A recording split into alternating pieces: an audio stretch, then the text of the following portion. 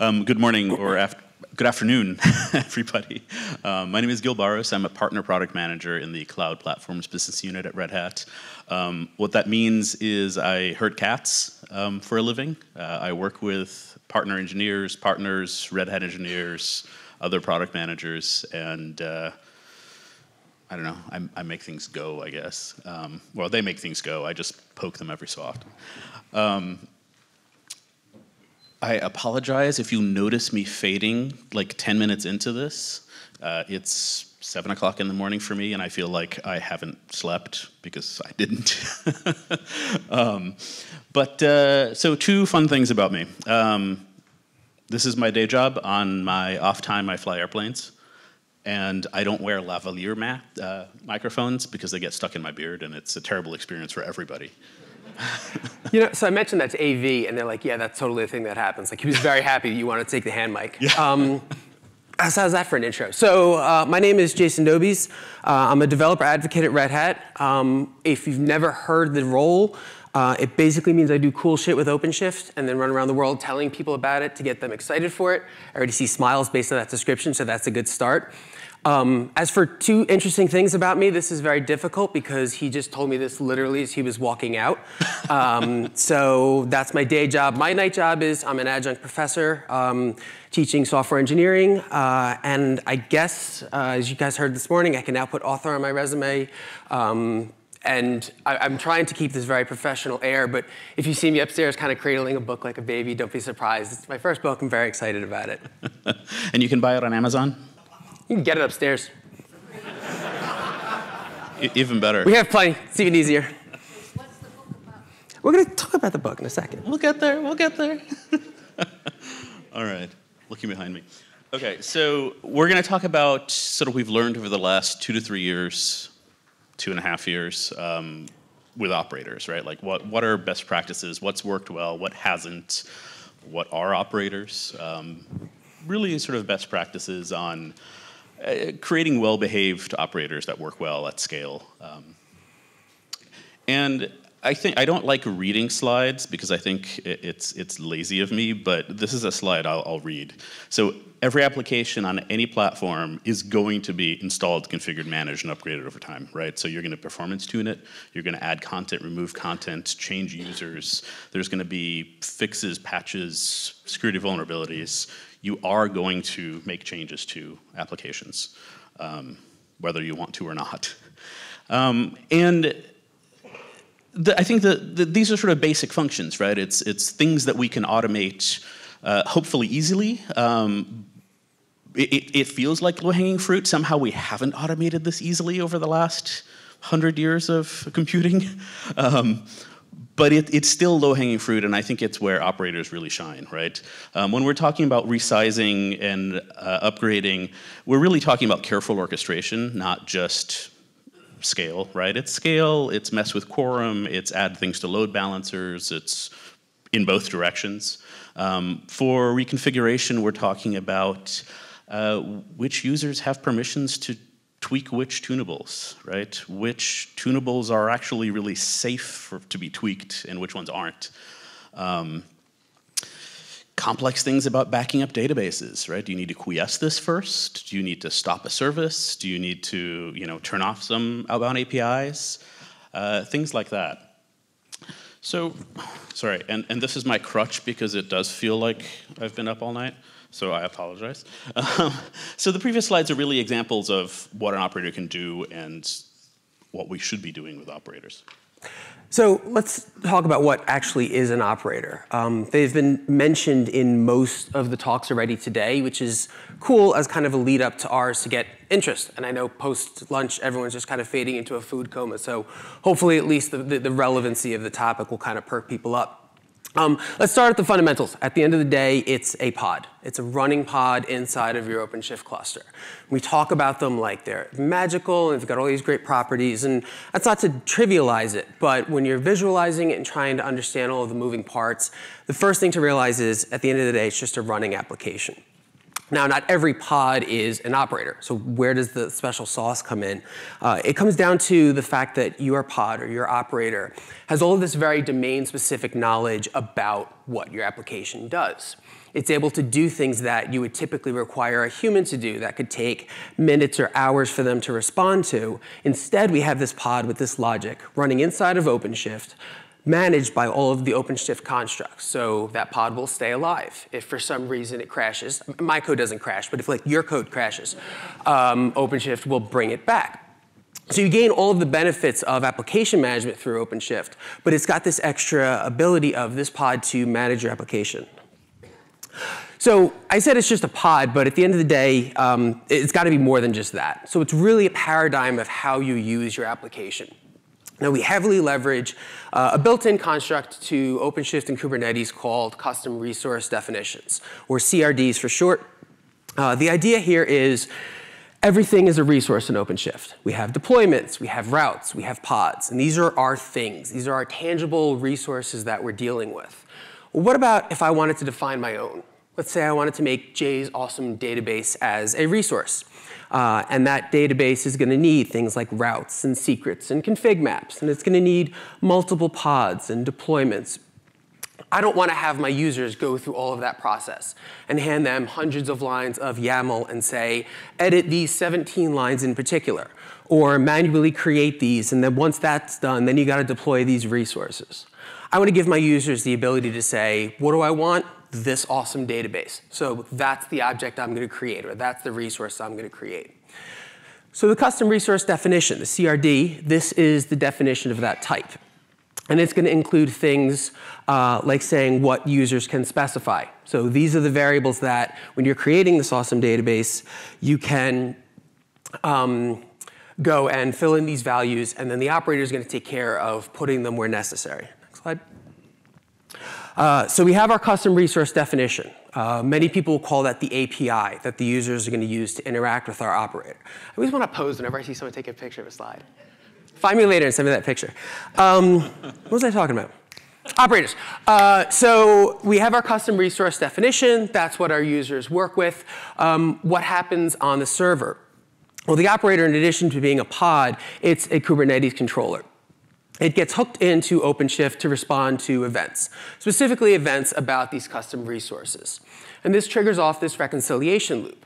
So something has changed in my resource. It's been created. It's been deleted. We've had a configuration change. The operator gets notified. Hey, one of these resources that you're responsible for has had an event. Figure out what to do. The operator then takes over, goes through this reconciliation process to take the desired outcome from the user, so what they specified in that custom resource, and make the actual state match that. All right, so let's get into some of the details on what makes a good, sort of a well-structured operator, right? Like what's worked. I teased in the beginning with this talk is about what we've learned, so let's get there. A little bit of an eye chart here. You guys have access to these slides afterwards. I'll have access to the recording at some point as well afterwards. So we're not going to read through all of these. The main one for me is an operator should do one thing only, and do it really well. It should deploy your app, not handle any crazy dependencies. It should deploy your app. That's it. And do that really well. Understand your app. So remember, an operator effectively relates back to a controller. If you're not too familiar with the internals of OpenShift, controller is just basically it's what it sounds like. It controls some particular facet of a custom resource. So you really shouldn't double dip. You shouldn't have some Uber controller that handles all of your custom resources. One of the talks earlier, I forget who mentioned it, about doing one thing very well. Microservices should do one thing and do that one thing very well. Similar pattern applies here. You should have one controller that understands how to do that custom resource definition, and that's it. And that's going to give us the ability to set up dependency management where my operator can rely on multiple other custom resource definitions, and then that dependency management is going to get resolved for us. We'll talk about that in a few slides. You're going to see this repeated with operators. It's like focus on one thing at a time. Don't add unnecessary complexity. And part of not adding unnecessary complexity is use an SDK, right? Like have that, all that scaffolding has already been created for you in an SDK, and we'll talk about the operator SDK and the operator framework a little later. I'm going to cheat and do one more here because I just noticed that this is a little bit of a pet peeve of mine. APIs stick around much longer than we expect them to. We're still using old versions of some Amazon API somewhere to do something to, buy new soap every month, right? Like, those APIs stick around. So, do proper versioning, do proper handling of APIs so that, you can deprecate them and you can move from one to another.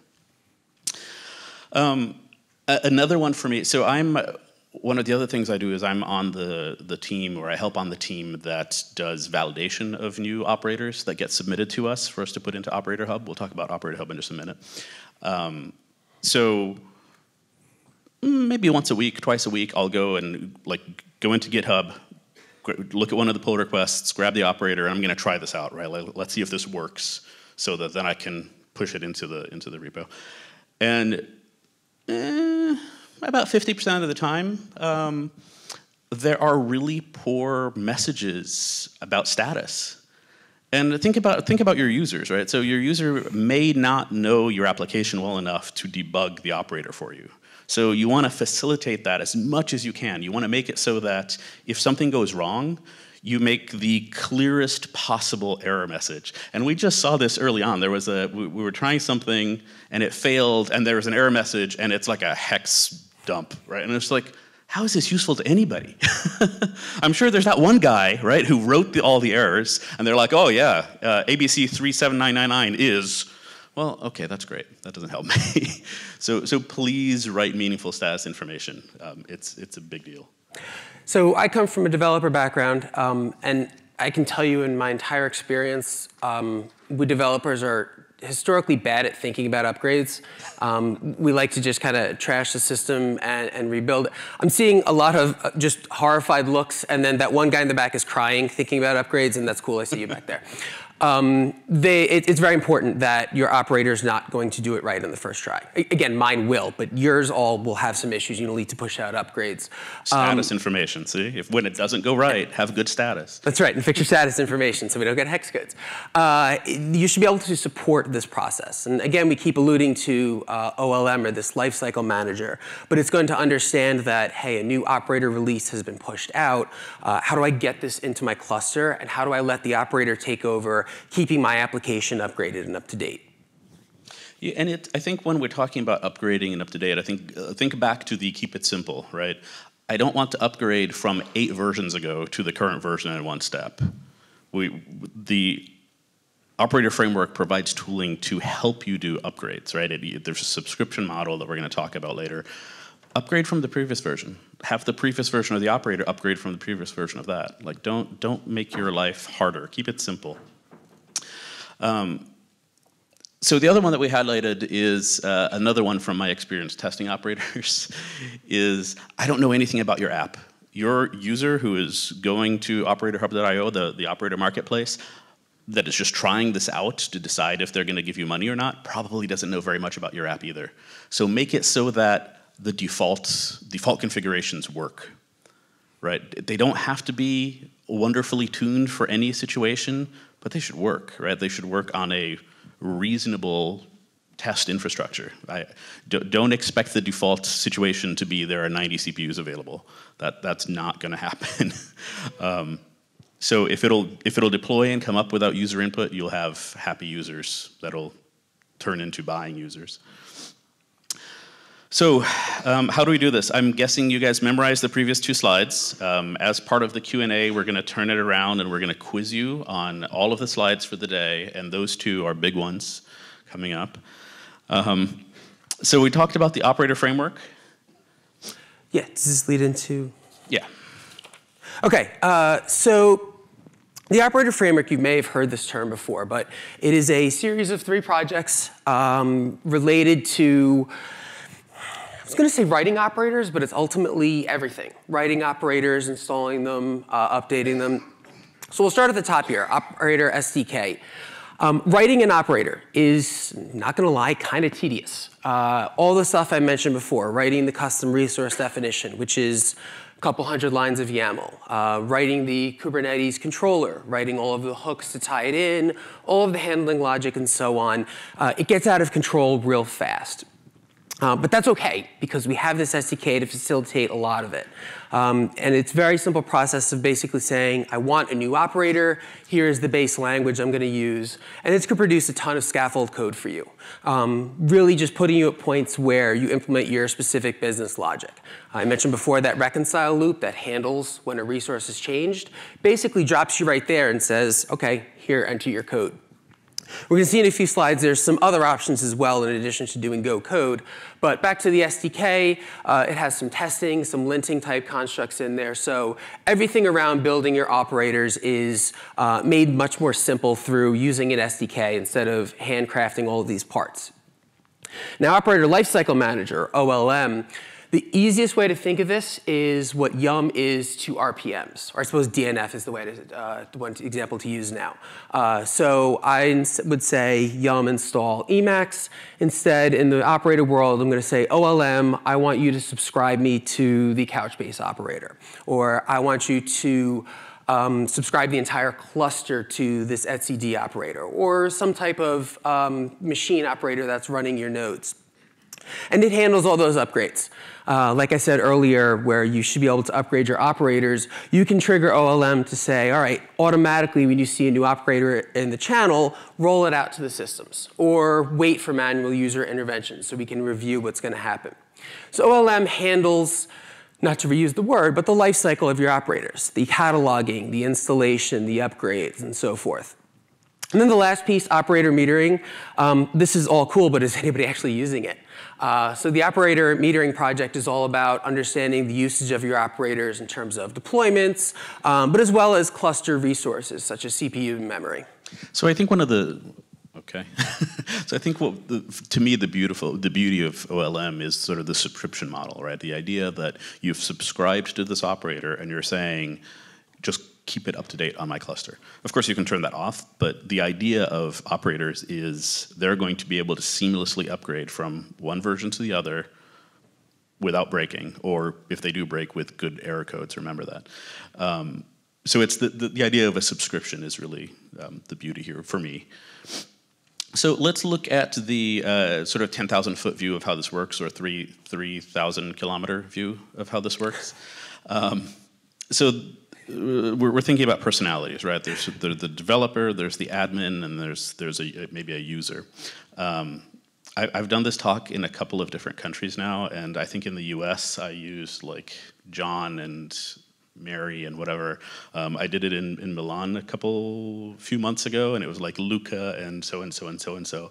And so here I started with Megan and Harry, and I think Archie is his name. But and then let's be clear, we were fine with this. And then my wife, I work at home, and she kind of overheard that. She's like, dumbass, do you pay attention to the news? And I'm like, no. And she's like, you're going to want to change this. Right, so maybe it's not a good idea. We have new names. They live in the US now. I don't know. So maybe we'll use Canada. In Canada, I'm sorry.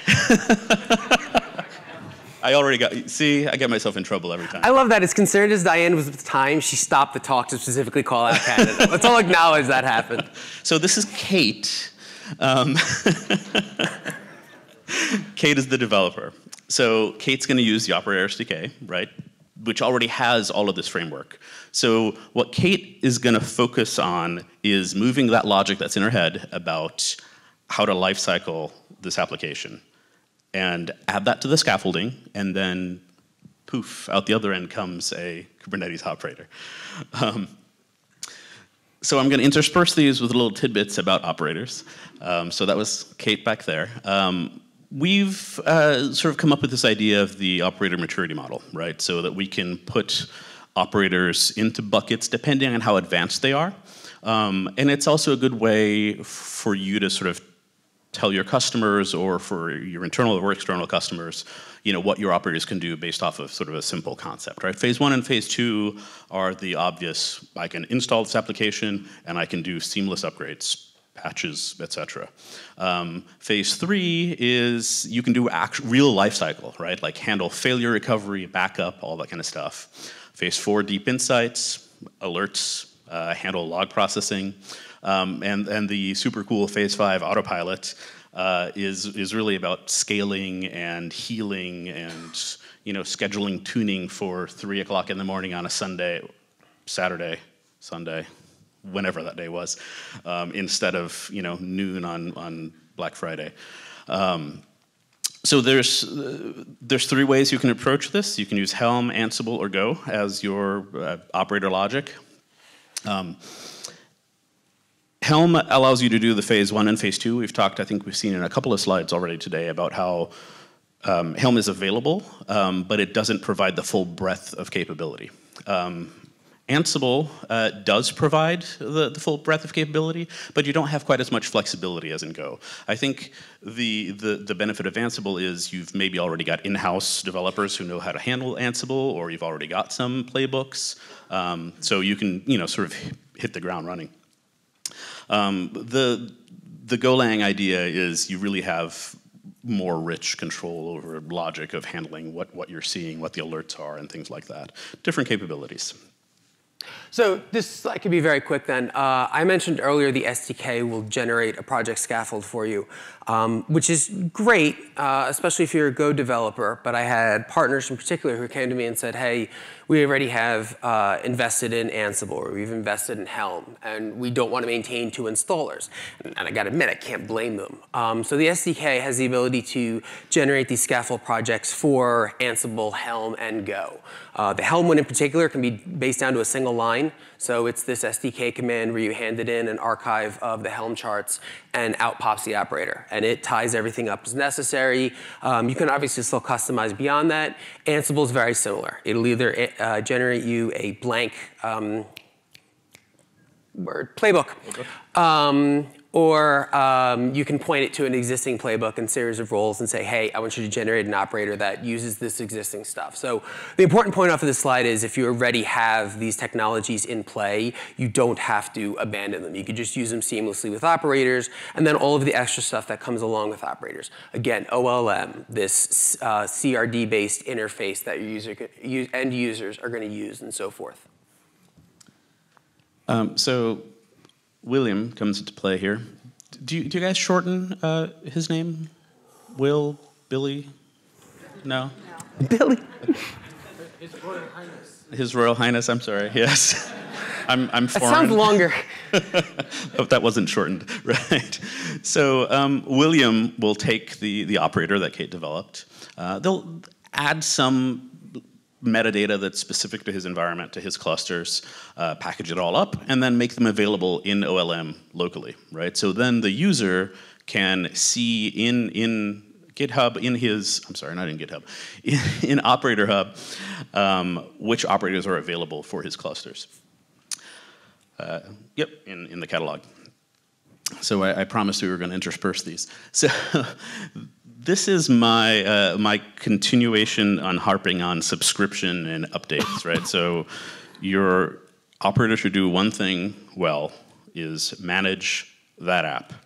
It should be able to update from the previous version, so just n-1 to n, keep it simple. And because of the subscription, it should just, the expectation is that it's just going to do that, right? It's just you're going to subscribe to this operator and allow it to update itself linearly. And each of those operators preferably should be related to a specific version of your app, right? The operator itself isn't your app. The operator lifecycle is the app. So your operator version 1.1.2 installs, maintains, lifecycles your app version 3.0 and up from there. You can do this. Don't. You can do this by having, create versions in your CRD and say, oh, if I've configured it to install this version, install this version. Don't do that. You're making your life harder. You're making your operator more complicated. It's not necessary. Just have one operator deploy one version and be able to upgrade from just the previous version. Keep it simple. So OLM, I said earlier, provides some dependency resolution. And the important part to remember is the second column up here, is that your dependency resolution is based on the CRD. So I don't say I'm reliant on this database operator. I say I'm reliant on this database resource. I can specify a version, but I typically won't want to. So my operator can chain down. If my application ends up needing a message bus and a database and some other features, all of those are their own entities. They're their own operators, their own entries in OLM. I just specify in my metadata, hey, I'm relying on these particular resources, and OLM resolves which operators to install and maintain from there. So we're back to the last step. And I wasn't sure if I should do George or Lewis for the user. I don't know, should I do the older one, the youngest one? I don't know. I figured I'd already got myself in enough trouble saying they lived in the US that at this point it doesn't matter. So Lewis, or George, is on his cluster, and he browses the Operator Hub page, looks at the catalog, and says, oh, here are 8 operators that I have permission to subscribe to. And then he can then subscribe to that operator, and it will go and create the application and manage the application. You've seen this before as well today. OperatorHub.io is the community version, showing all of the different operators that we have over there available. And if you click through, there's details on the operator, there's how to deploy them on your cluster, or subscribe to them, rather. But we also wanted to highlight in Operator Hub sort of the maturity level 4 and maturity level 5 operators, right? So maturity level 4 was it can do metrics, alerting, log processing, workload analysis, and the level 5, the autopilot, has the fun scaling, vertical and horizontal scaling, config tuning, performance tuning, really the more advanced stuff out there.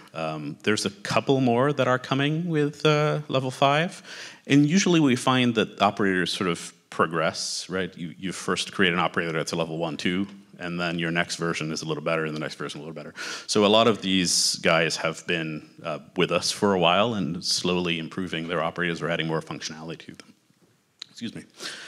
And this is as of 3 days ago, I think we updated this slide. So if in the past 3 days you have updated your operator and put it up there, I'm sorry that it's not on the screen. It'll be on the screen next time. All right. So basically out of time, though. We're out of time? So, no, go ahead, you want to do the video? Okay. Okay. So okay. We've already failed at the do it live or go home part. So we're not going home. Well, I want to say this was intentional. This was a backup. My cluster decided to, never mind. Okay, so in this demo, going through the steps of deploying the Couchbase operator. And I really like this example, as you'll see over the course of the demo. It's only a couple more minutes. But this first couple of steps that you see me doing up here, I just created a secret. All the secret is going to do is feed into the creation of the Couchbase cluster. It's just some user credentials that you'll see later when we log in. So we head up to Operator Hub. We saw briefly up there, it was listing all of the possible operators, which is basically the screenshot we saw. Chose to install the Couchbase operator.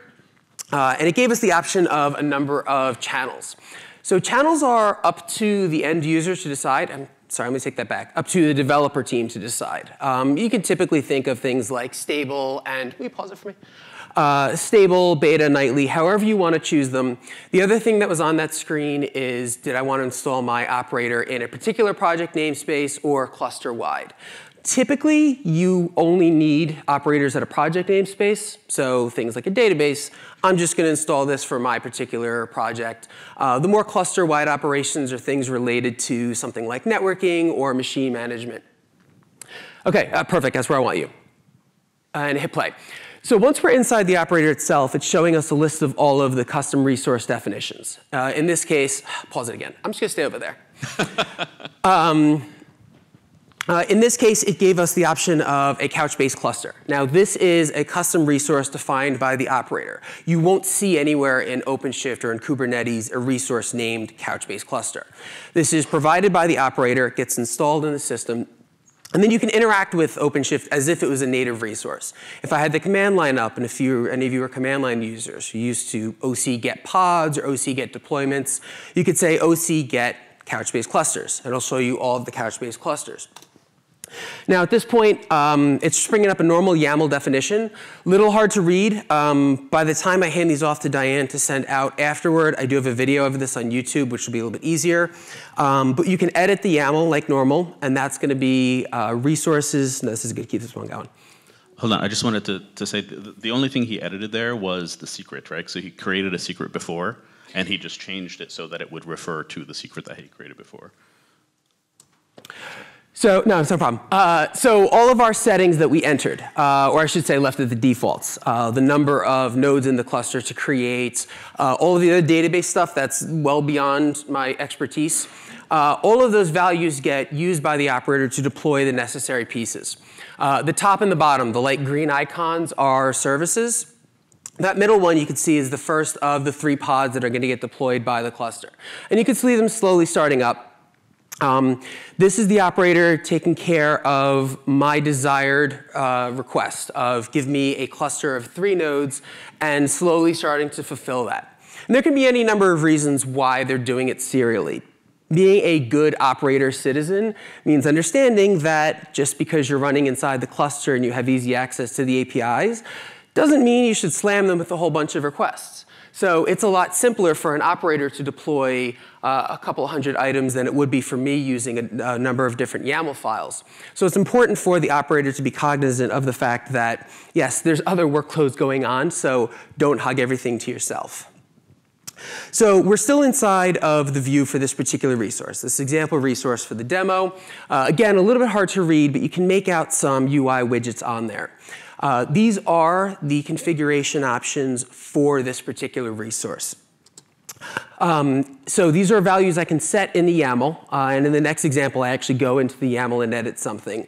But again, you saw some rocker switches in there for Booleans. It's possible to indicate some metadata for lists or enumerations, and OpenShift will take that metadata and render it into a UI for users. So now what I did in this case was enabled the web UI console into Couchbase. And you'll see me log into that in a second and pull it up. So editing this resource, again, I didn't have to say create me a service. I will create a route shortly. Is it playing? Yes. OK, I will create a route to it shortly, but I didn't have to understand the mechanics of creating a service and what went into that. I simply flipped the value on the resource itself and said, for this particular Couchbase cluster, I want you to create the UI.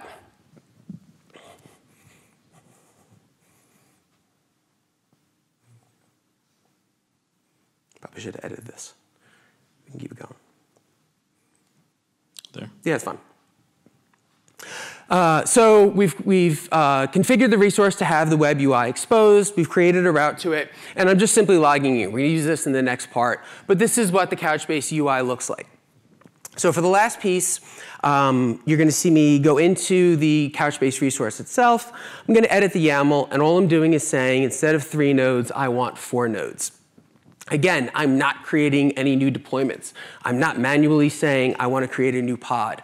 All I've said is, for this particular cluster, I want you to have 4 resources instead of 3. What I highlighted on there, again, a little tricky to read, was the status output. So within that resource is also contained information on information reported back from the operator. So that was a list of the nodes in it. It could be other status information about the cluster itself. It's probably a good place to stop it. So the operator, and this is where the operator part really comes into play. Instead of just saying, instead of 3 nodes, I want 4 nodes, it's not that simple in a Couchbase cluster. There's other databasey things that have to happen. And what this UI is showing at the very top, if you can see some red, it's saying 1 new node has been found, but we need to trigger a rebalancing. Hit play for me. We need to trigger a rebalancing to smartly incorporate this new node into it. And that's what this at the top right is this that rebalancing operation that starts. So you may be thinking, OK, all you did was create a new pod, but it's more than that. and this is where the operator really shines. That domain-specific knowledge, that knowledge that Couchbase has that says, if I add a new node to the cluster, I need to do other stuff. I can't just say, create a new pod directly inside of OpenShift. Couchbase and the operator needs to know there's a new node in the cluster, I need to rebalance, I need to somehow start sharing the load across them. And this is just a small example of the types of domain stuff that an operator will take into account that I, as the end user, couldn't directly do through the OpenShift APIs. Awesome. Yeah, I think that's the big takeaway, right? It's that was it. Operators are codifying that knowledge that you have in your head into a set of logic, be it in Golang or or Helm. Yes. I apologize for the question. What is the policy enforcement for the operator? So how do you follow the security? Hang on half a sec. Naz, can you get him on that? And we'll set up the other guys, and you can take a few questions. OK, sure. So I see everybody taking pictures of this slide. Again, they'll be available. What you're seeing up here is links to a number of things. The special interest group, a lot of the GitHub repositories, and then, as Dayan wanted me to mention earlier, the book signing upstairs at 3 o'clock is specifically about Kubernetes operators. Everything from understanding concepts to writing them using the SDK for Go, Ansible, and Helm, and then some philosophies around best practices and things like that. So OK, question? Come on over. And what is the policy enforcement point for the operator? What do you mean by policy from a security perspective? Do you need to know? From a security perspective? OK. So great question. So an operator is the running pod. It's your custom resource definition. What I kind of skimmed over is that there's a series of RBAC settings that you also need to specify to give the operators permission to do things on the cluster. Now, operator installations, as of now, require cluster admin access because of that exact reason. I can install the operator and correctly scope it so that way it'll only be able to modify, say, the Couchbase cluster-related items. But from a cluster admin perspective, I'll likely have wanted to review that. So OLM, when I installed the operator, ran those RBAC changes. It's a service account, it's a role, and then a role binding between them. That stuff is all, again, generated by the SDK. So creating a new operator, I would run the SDK to make the new project. It spits out some default settings for the authentication, or for the security, which are extremely permissive because it doesn't know any better. One of your steps as the operator writer is absolutely to go in there and then start taking out permissions that it shouldn't have. But again, ultimately it comes down to the cluster admin is the one who installs the operator, so has that understanding of I know what I'm granting to the operator because it's going to need to be able to do things like create pods, destroy pods, and so on. So it's becoming manual. What's that? An automation layer is becoming a manual validation and auditing. So, I mean, at the end of the day, better to have policy enforcement on top of that. I mean, at the end of the day, there's always going to be, if you want to call that manual, sure, but you're always going to want a human looking at security things like that. Now, that said, any of the operators coming off of operatorhub.io, like Gil mentioned, I actually was on that team too of reviewing them, so that is something we look at. Is Paul Christensen in here? So sitting upstairs waiting for people is a guy responsible for certification of operators. They absolutely look at that. So if you get an operator from Red Hat, you can be sure that his team has taken a look at those permissions and understands it's not breaking things. One last point that I know Dayan wanted me to mention. Everything we've mentioned up here is the existing operators and which available in operatorhub.io, more customer-centric audience. If there's anything missing that you would like added, specifically we need support for such and such a partner or such and such a business. I mentioned Paul Christensen. There's another guy upstairs named Michael Waite. If you've never met him before, he's just, I was going to say 6'6", but I don't, it's at like 5,000 centimeters, whatever the conversion is. Super tall dude. Just look up, and that's Mike Waite. Find those guys, and they'll be more than happy to hear about the kind of use cases you're looking for to either be able to tell you, yeah, we already have operators that do that. We have partnerships that handle it. Or no, but I'm going to go hunt someone down, and I think this would be a great addition. Cool. Well, thank you very much. Okay. They'll be available in the AMA at the end to ask more questions. So thank you for your question. Now.